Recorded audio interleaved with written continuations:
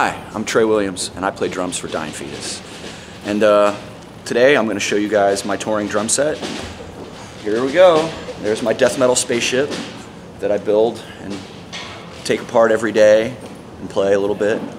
So let's talk about some of my drums. So we'll start here in the middle. I've been using this 13-inch Omar Hakim signature snare for a couple years now. I really like it.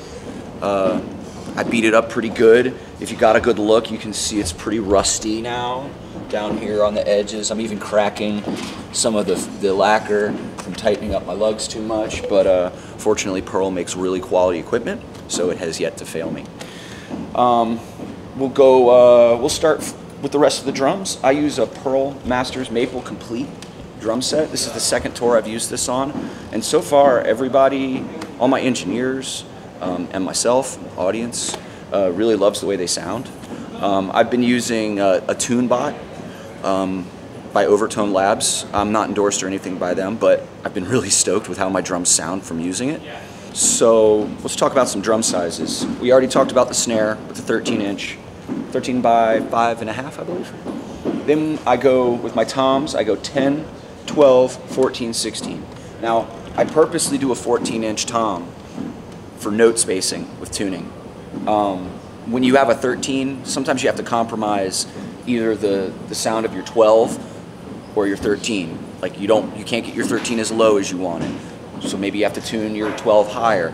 But when you have these equal increments in sizes of 2 inches for me, 10, 12, 14, 16, the notes just seem to fall into place a little better. Then we'll go down to the kick drums. These are 22-inch, I think by 18. 22 by 18, maybe 22 by 20. I can't recall right now.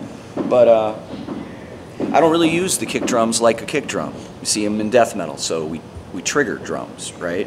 So that leads right on to my pedals. So I play Axis longboards.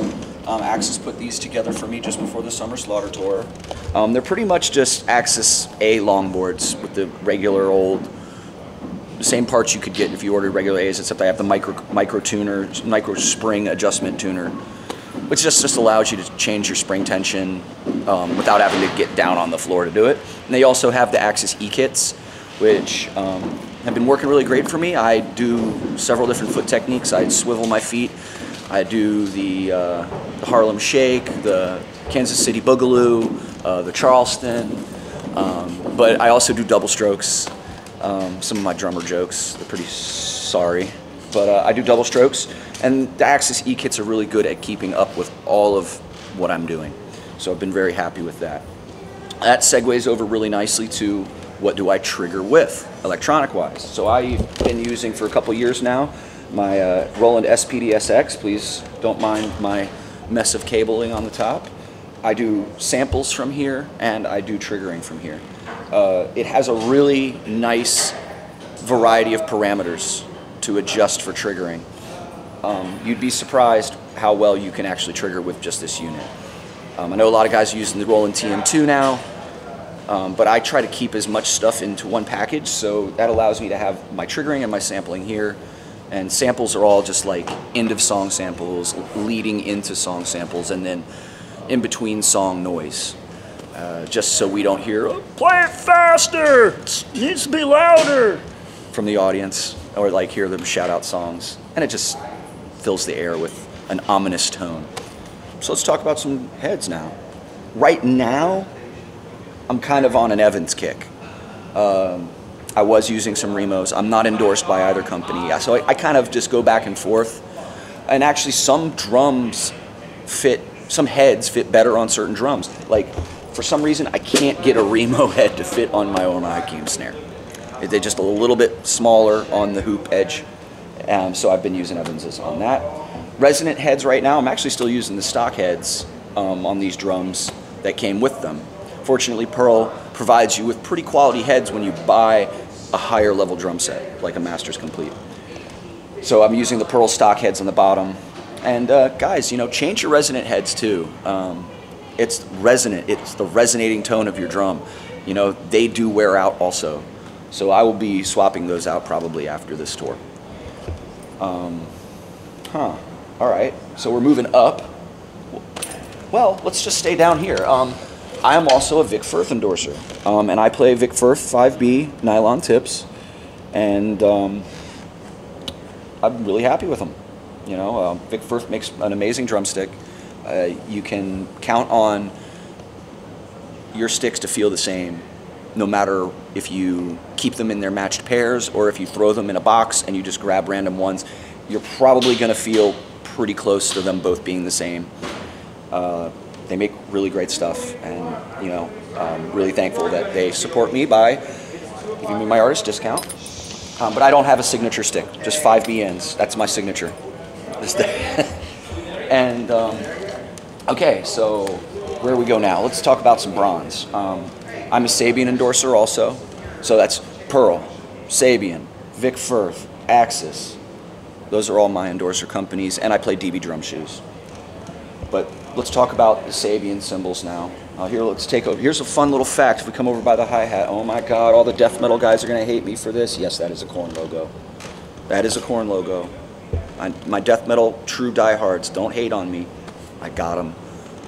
My artist rep hooked me up with a free pair because Ray Luzier didn't like the way that they sounded for him, but I like the way they sound for me, so they're free. I have a variety of cymbals from AAXs to HHXs. This is a Paragon, Neil Peart Paragon. I think this is a 19, yep, this is a 19-inch Paragon, 14-inch stage hats, 16-inch Explosion Crash, 14-inch AAX Mini China, another Explosion Crash and a 14, an HHX China Kang. This one's fun. My main crash ride is an 18-inch Explosion, 19-inch Extreme China from the AAX line, and then this stacker over here, the most expensive thing that sounds like a trash can, is my Evolution Ozone 16 over a HHX 18-inch China. And this is my second latest edition, the Leopard Ride from Sabian. Really stoked on this. I heard a bunch of older death metal dudes talking about how cool this ride was, and so I went with it. And I've been really stoked with it, and the guys in my band have been stoked with it. Oh, and we forgot about one. He's hiding out over there. There's my Radia Bell. Terry Bozzio, I believe that is a 10 or a 9-inch Radia Bell. So that doubles as my secondary ride cymbal if I do double ride things. That way I don't have a big monster ride, but a big monster ride would look cool. Also probably saw that all this stuff is mounted on the Pearl Icon rack. That is the best rack in the business. The only round bars are the verticals. The horizontal bars are square, and that means you don't have any of your toms or your cymbals starting to rotate.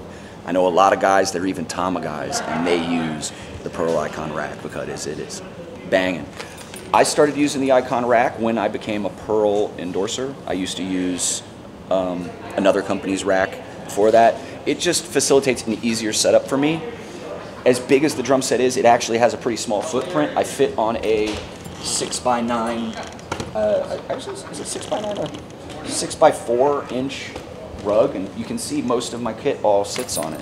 If I had stands, it would be way wider.